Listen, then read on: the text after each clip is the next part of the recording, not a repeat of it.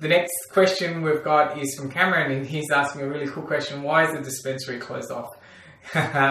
So yeah, the dispensary in most pharmacies is closed off. So the reason for that is there are a couple of, the main reason is safety. You don't want people with no expertise in medicines, and especially children, to be running behind the dispensary, because most of the medications that are kept behind the dispensary are toxic. And so, if ingested improperly and in large quantities, you don't want to go down that road.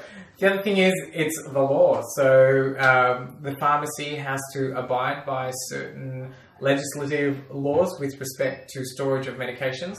And the dispensary is closed off because the medicines that live behind the dispensary are what we call a Schedule 4 medication, which means that it can't be accessible by the public.